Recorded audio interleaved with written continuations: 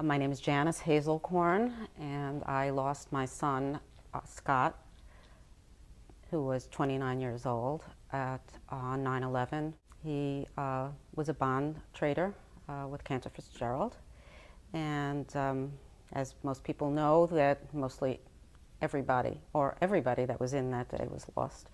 When I first heard it, I said, this can't be possible. I mean, maybe it was a little plane that went into the building and he's okay. I couldn't accept that it really happened. I think for most of us, even if we weren't directly involved, we had that, how could this be happening to us? I felt like I was in a different world. It was like a different life. I didn't know who I was for a long time.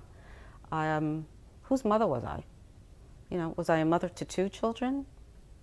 Was I a mother to 1 child now? Shortly after 9/11, my husband, my other son Eric, and a group of my friends and family got together, and we decided that we wanted Scott's spirit to live on. And so we established the Scott Hazelcorn Children's Foundation. We started that foundation at his memorial service, which was 10 days after. Scott had a dream.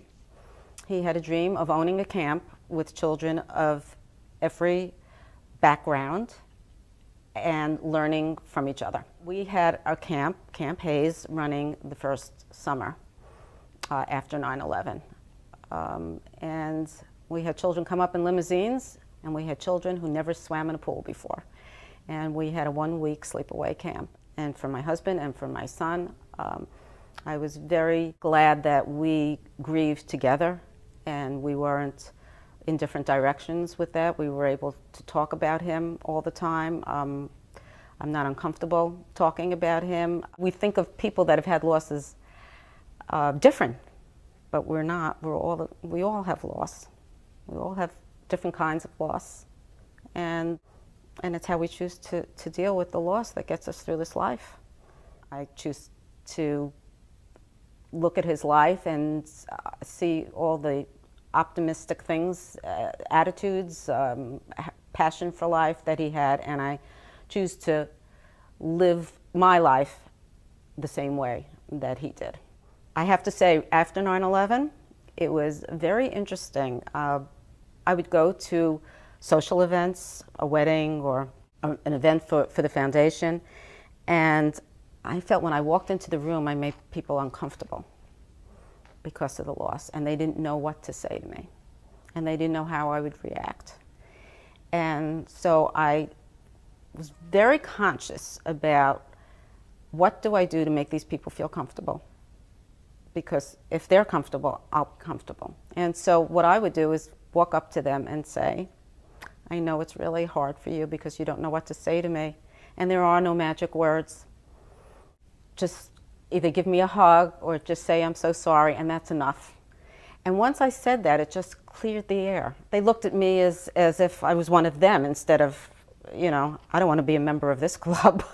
You have no control over what happens to you, but you do have control over how you deal with it. I also learned that people grieve differently, and that I cannot judge what somebody should or should not do. I can suggest and hope that it will make them feel better and move forward in their lives, but we're all different. We're all wired differently. It evolves. It's not an overnight thing. And one day you say, wow, I made it through this week. I made it through this month. I made it through this year without him. And if I did it before, I could do it again. Actually comforted myself with the fact that he's not here right now, but maybe one day I'll be with him again.